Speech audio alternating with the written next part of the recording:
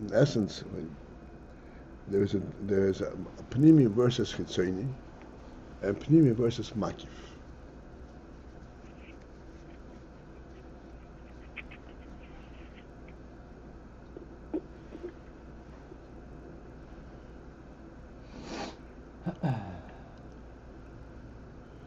The nefesh does not have chitzonis.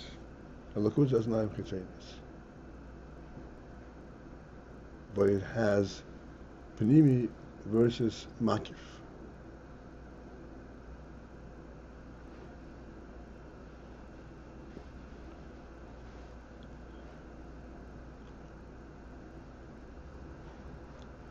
I don't know exactly what prompted the question by him, but the way he put the question, pnimi, we say, does not have chitzonis. So I explained, yes, indeed, we're not talking about chitzonis, pnimis versus chitzonis.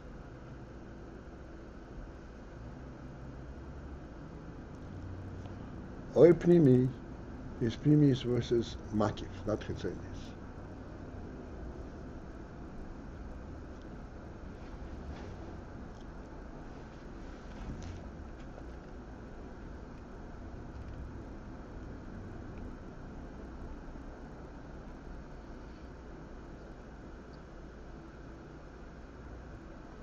Yeah.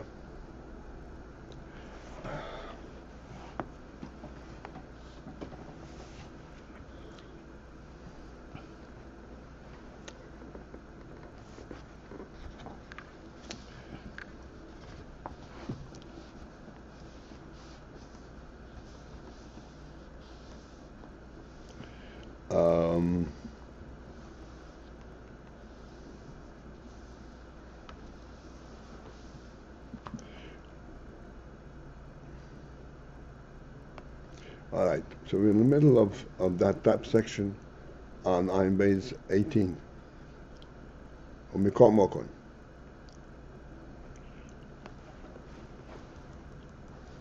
We discussed briefly, the Maimon discussed it briefly, but we focused in on it, and the principle that the oil is mislabesh bepnimius in the keili.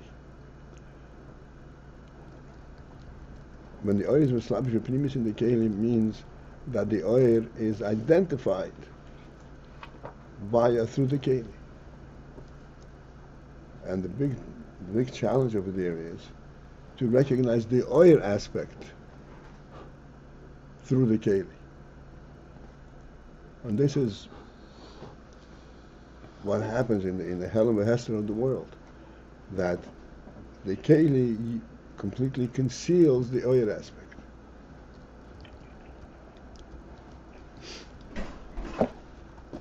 Thank you.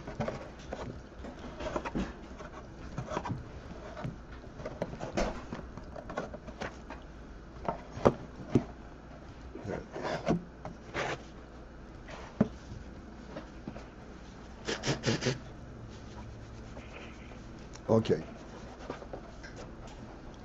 So therefore, we're on the line that begins in the umekol, in the middle. What you finish saying is that the oil is a mislabish mamosh, as he says, mamosh ba'keili. We discussed this principle. So mislabish mamosh ba'keili means that it becomes one with the keili. It's indistinguishable, one from the other. Therefore, the oil is no longer what it was. It's a different level. But yet still, Harehu Gamkin Kodesh Umufta. And yet still, it remains. It is all this oil is also Kodesh Umufta.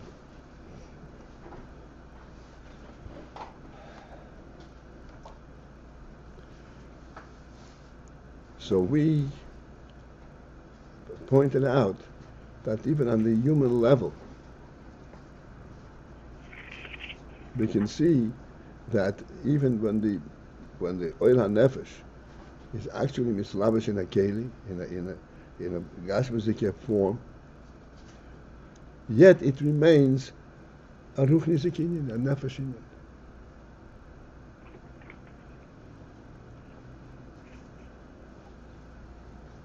And Kodesh, it is moved all from Gashmis. Even though it is completely, so to speak, identified and captured in the Gashmis.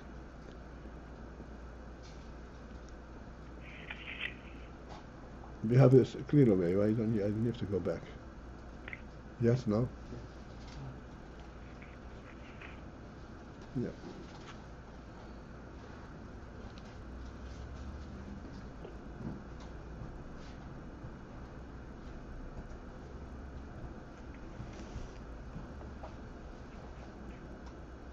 Okay. וכמי שכוסף בזייר,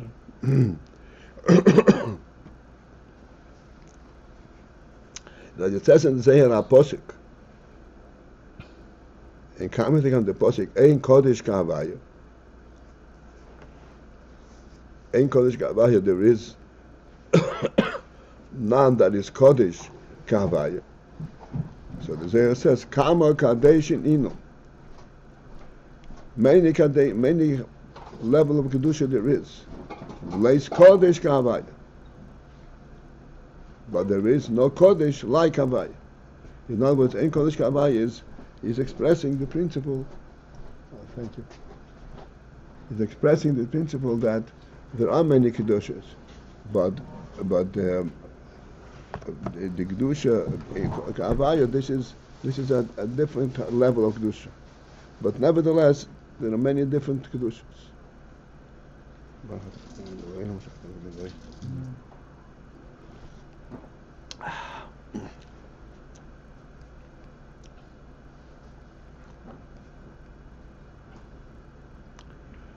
Dahainu. What is the principle behind Leis Kodesh Kavaya? That there is no Kodesh Kavaya. The principle is Sheho Oyer. That Oyer Hagam Shemislabesh Behakelim. That although it is mislabesh, it's imbued in the keili. As we said, it becomes part and parcel of the keili. Makom. Yet still, Einoi bibchinas tfiso bahem.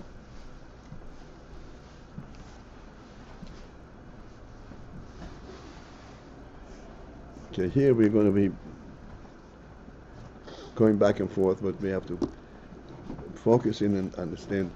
Einoi bibchinas tfiso bahem means that the oil is not grasped by the keili. Tfiso.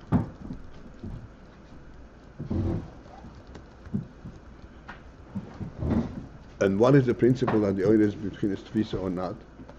So he goes on and says, Shaharei, since that, ha'oyer k'meshu atzilus, the oil as it is in atzilus, hu b'bchinas ein soiflis pashtus. It remains oil in the full sense of the word, and ein soiflis pashtus, there is no limit to its expression.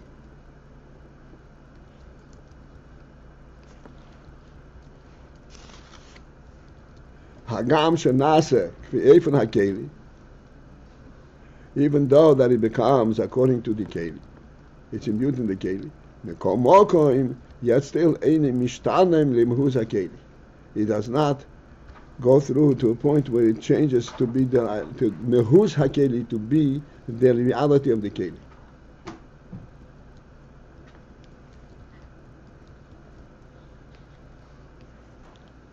Again, it is imbued into the keili, but does not change. Even, this is after some kind of tzimtzum. It does not. What? It does not. Any nasakim mahus keili does not acquire the mahus keili. Mahus we already tried to several times to identify. A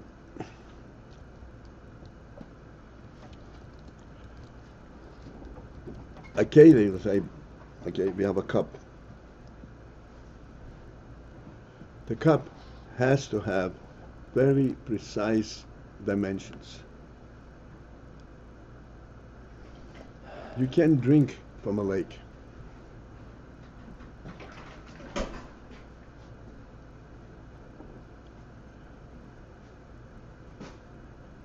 But that's mahus of a keili. Mahus keili is that it is identified exactly to its functionality. The oil, although it's mislabish in the keili, and it goes down to the level of just functionality, but it does not become like the keili in that full sense of the word, and that's full sense. That becomes limited, so to speak. Let me go back to our Mashalim and get a sense of it. You talk about a cup. When do you need a cup? When you want to drink. When do you need to drink? When you're thirsty. Now, but there's a limited requirement. There's a limited presence. It's not an omnipresence. When you're thirsty, you have to have a drink. The cup is a viable keili.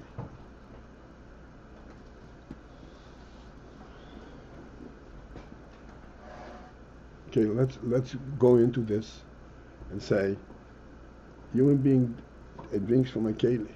He's not going to bend down and drink from the lake. From the lake, or pick it up in his hand. He'll drink in a certain way. That element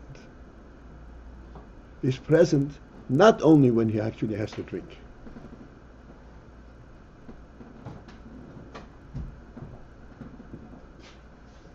That quality, which is the mahus of this oil,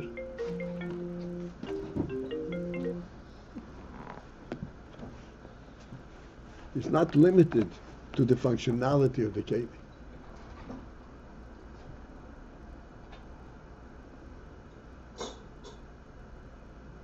It's an all-encompassing human principle.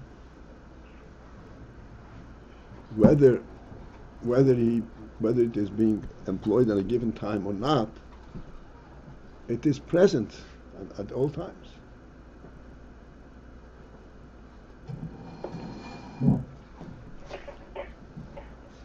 Not only is it present, but it, so to speak, it has an effect on the human being all the time.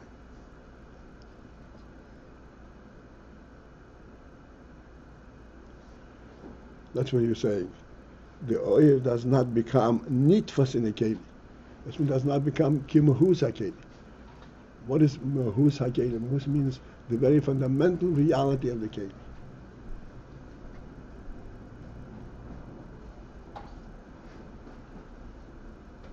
Its mahus, its reality, is not dependent on its. Yes, it goes down to the functionality level, but it's not dependent on the functionality level.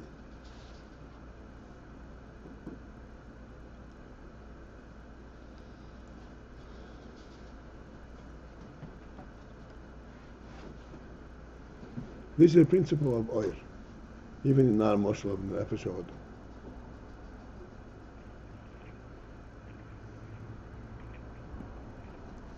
There is no way that we can, so to speak, capture the human quality of the nefesh by identifying how he functions.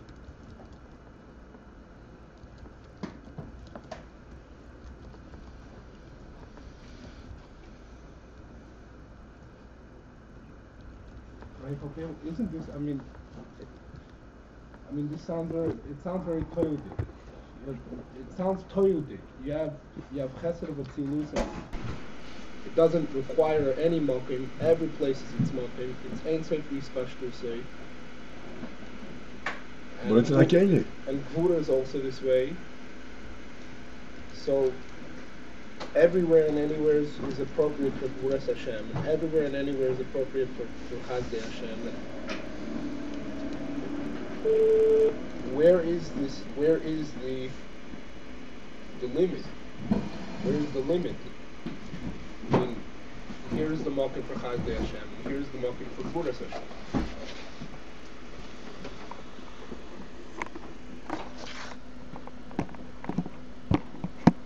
Oil is not nitras b'mokim uzman. That's what I said before. even in a human level. A cup is a meaningful vessel, but it's a meaningful vessel when it relates to drinking.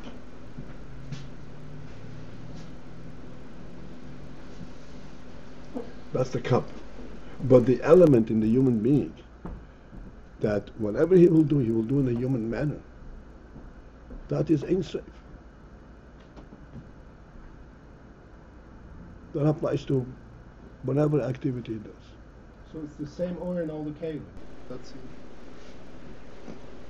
It's not the same oil.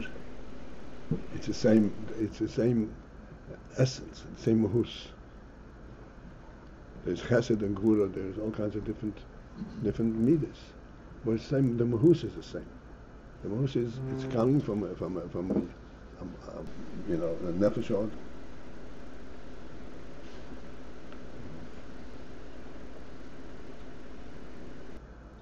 Where do they break down to become all these different? Sorry?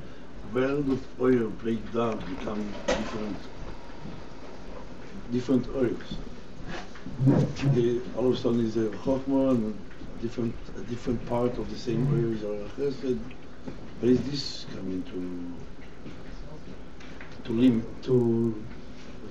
make a shinui from one to another, whatever it is, you don't want to say limit, but something, you name them different, Even in the body, you have oil aseichu, you have oil rei, or whatever, it's different things. So where does the keili makes it be this way, or the other way around? Well, there are different. That's what we said before. I think he mentioned here.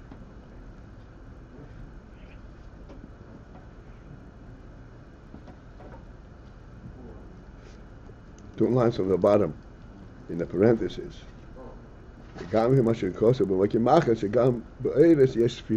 There's two different opinions. Within Oires there is spheres, or in Oires are pshutim. And if they Oires are pshutim, they are the spheres element is revealed in the Oires through the keili.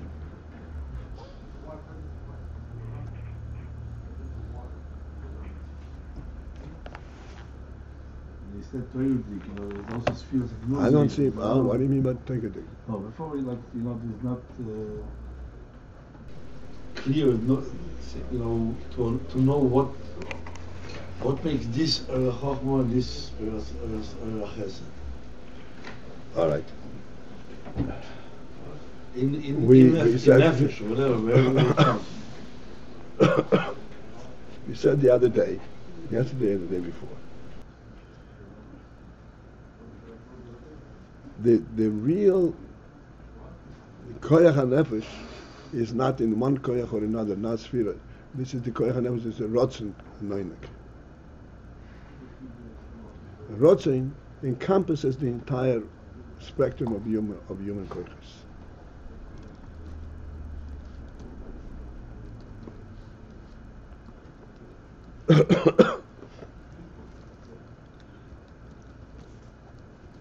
And from ratzon perspective, the hand and the foot and the brain feel the same ratzon.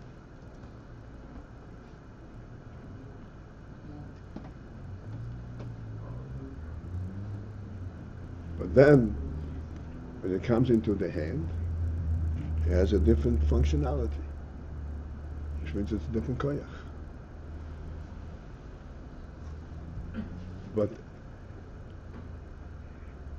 this koyach is not, even though it's revealed to the keili, but it's not made by the keili, because there is a ratzon in it.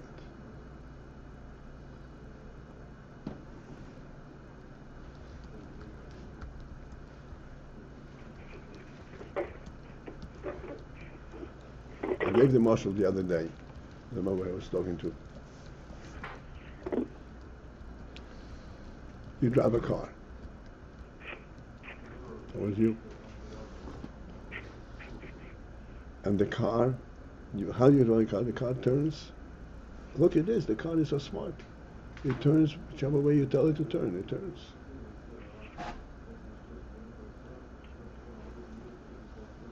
The question, where do you see the human element? When you arrive at your destination. When you arrive at your destination, the car is totally unaware of it. It's not a participant in that event. Turning back and forth, right and left, the car is still turning. But it does not have the essential ratzon to be someplace. You understand what I'm saying? It can do all kinds of different things, but it makes no difference where it is. So the fact that it reaches a certain destination means nothing. This is where the human ratzon comes in.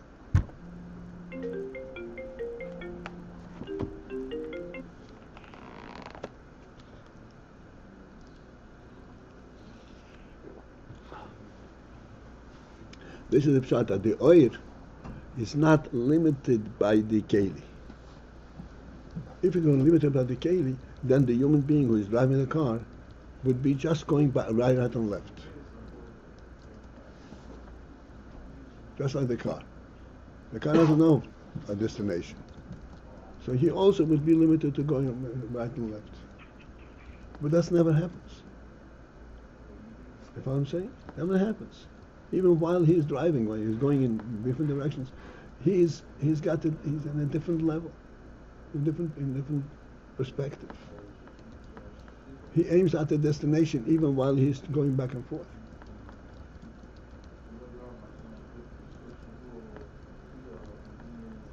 That element cannot be captured by the keili.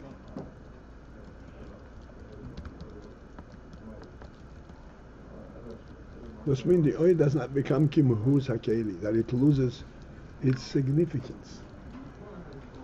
What is it about?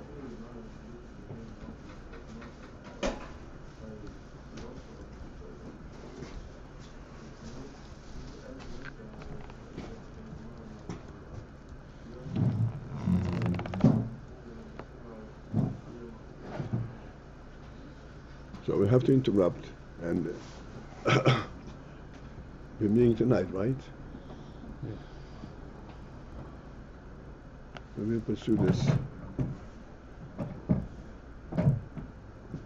Ultimately, we'll be forced to understand the term kimahus hakeili. Kimahus hakeili. It becomes like the mitzis hakeili, but it doesn't become like the hus hakeili. What is the hus? Okay, good night. Have a great day.